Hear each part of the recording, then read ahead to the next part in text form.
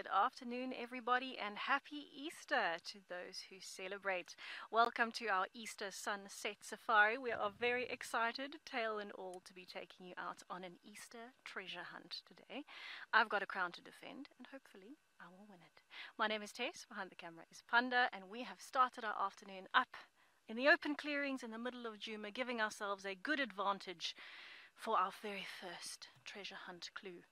But before I get to that, thank you for joining us. It is scorchingly hot. It's going to be interesting to see how long the makeup lasts in the heat.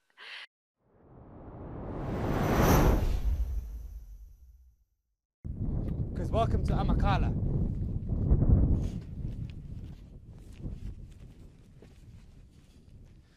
Hello everybody, welcome to Amakhala Game Reserve on your Easter weekend. I hope you're all going to have a good time with us. Don't forget that although I look like the Easter Bunny, my name is Andrew, and behind the camera I still have Morgan. There's his thumb, and I hope you're all going to have a good time with us. It's going to be a great experience for everybody, and we can goof around a little bit, and we can all have a jolly time together. Now I'm hopping funny because I'm scared my pants are going to rip over here. So, how do I look? Now I'd like to know all your comments because I did put a little bit of work into my face paints over here. I've got a nice little nose, I've got my whiskers over here, and a few little colourful dots just to, spice it up a little bit. Okay, so we've just managed to find some guinea fowl, but it's quite strange what's happening at the moment because they're sort of sitting on that branch, so they want to be off the ground. And they have been giving alarm calls, not quite sure what, and as you can see, some of them are even in the tree now. So I think whatever it is actually inside that bush over there. Oh, it's a jackal. Is it a... Oh, okay, it was a jackal that just ran away. Okay, well spotted, Morgan. You even said jackal to begin with. I thought more maybe a snake or something, but it was a black-backed jackal. Look at them, they are not happy about it. You saw one?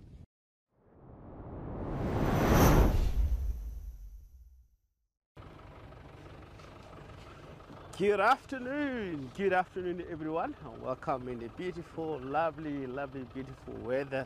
Very hot here at Frontline Eco Training Safari Life. We are heading towards the Ndlovu Dam.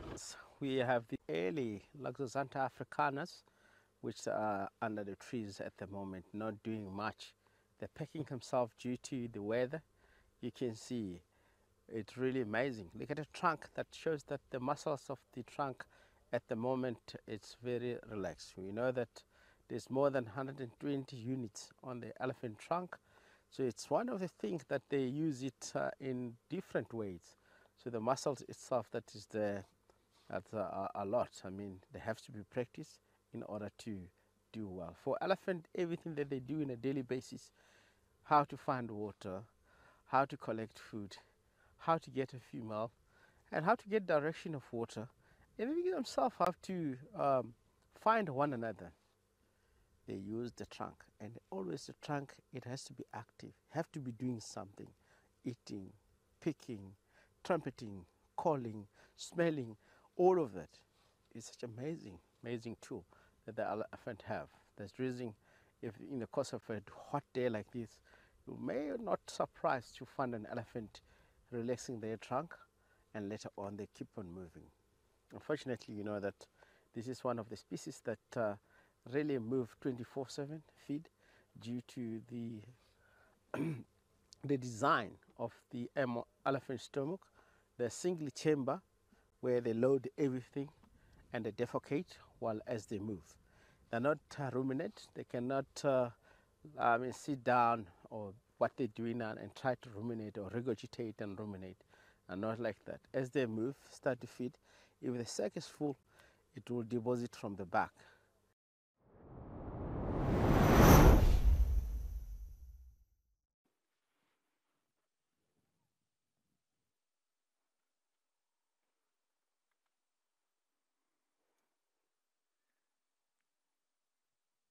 Look at that gorgeous boy. Quite a few of the... Oh! No, I thought I was getting mussed there, but it's not. It's just his toilet time. Anyway, this has been a wonderful stop for the Maribye team.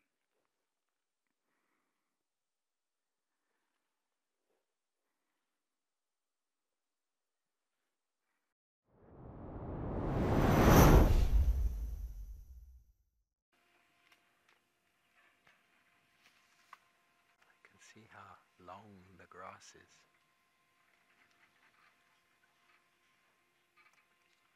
Going to reposition once he moves. He's just indicating to me that he's got a really good position where he was. Did he do a similar thing this morning, Gert? Same sort of angle. It's an interesting tree to choose. He's just psyching himself up. Get the kudu by the neck again. He knows he needs to. Everybody, I said this at the beginning of drive, that at dusk he's going to need to get this kill up, because the hyenas are going to be around shortly.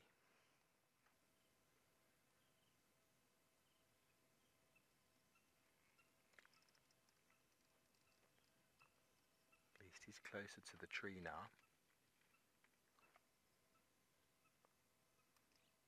Dragging the sack of potatoes to the car is often the hardest job. Yum, you're excited to see him? So are we. Here we go. He's looking at the angle. Just looking at the lines.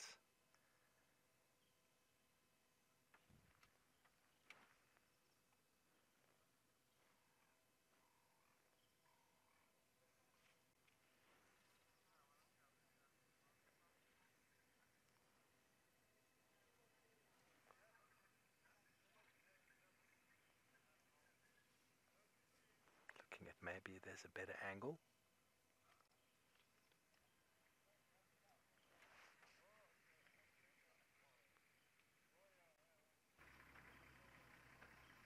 He's not really looking too hard.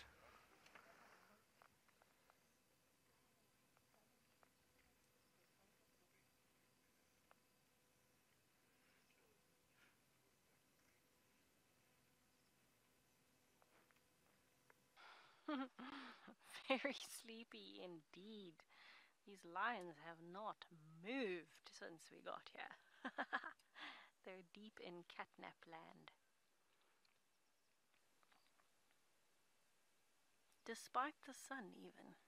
Now it is nice and cool now, so even in the sun it's not that hot. When we got here it was still very hot in the sun. Just that few minutes difference.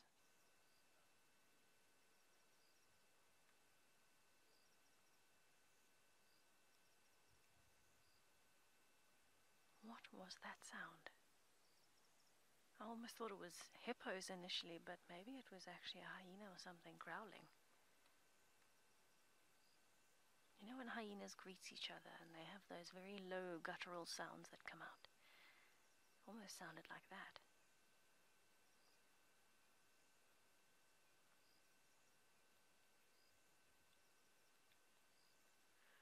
Anyway, everybody, as we crest this hill back up to the edge of our open area before camp, we do thank you for joining us on this afternoon's sunset safari. It's been wonderful having you out on the Easter Bonanza. I hope you've had a wonderful day with family or just chilling at home. Look forward to connecting with you again tomorrow morning on the Sunrise Safari. Don't forget to tune in.